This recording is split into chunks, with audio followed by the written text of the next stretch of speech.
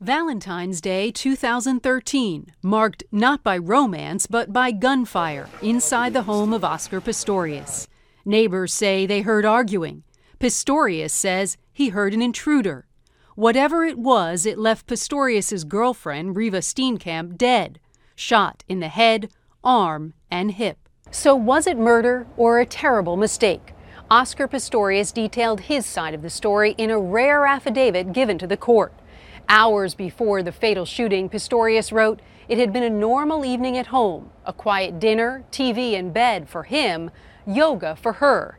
He told the court hours after they went to bed, he was jolted awake, filled with fear after hearing a noise in the bathroom.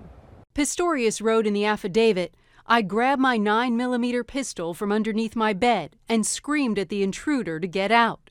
Then, he explained, he fired shots at the toilet door and shouted to Reeva to phone the police. To me, the instinctive thing, you hear sounds in the bathroom, if only to say, hey honey, did you hear that?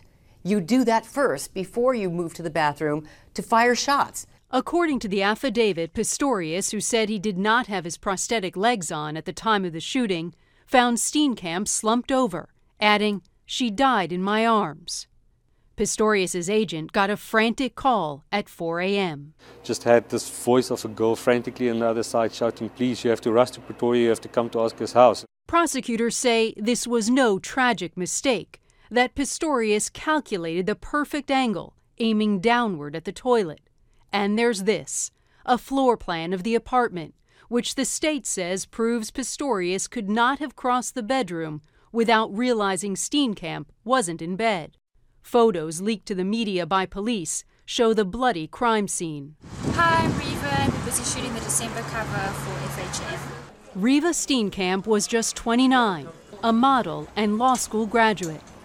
These exclusive photos are from happier times.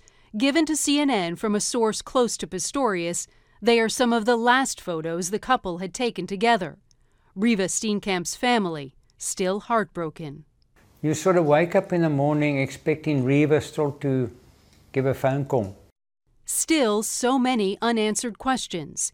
Did Steenkamp really enter the bathroom unnoticed? And why lock the door? Was she trying to protect herself from Pistorius or from an intruder? And what about the bloodied cell phones inside the bathroom? How did they get there? Pistorius was charged with premeditated murder, but released on little more than $100,000 bond. He's been awaiting trial here at his uncle's multi-million-dollar mansion. Oscar is, like we all are, still very traumatized. Some who know Pistorius tell CNN they're not surprised this happened. He would have a trip switch and, he'd get violent and angry and he'd fight with people and he'd cause a lot of problems. And I mean, that's the incident with me and him was because he was drunk at a party and he started shouting and swearing on the phone. Pistorius's past will be on full display at trial. The Blade Runner himself is expected to testify, as are former girlfriends and forensic experts. Hello. And the cameras will be there.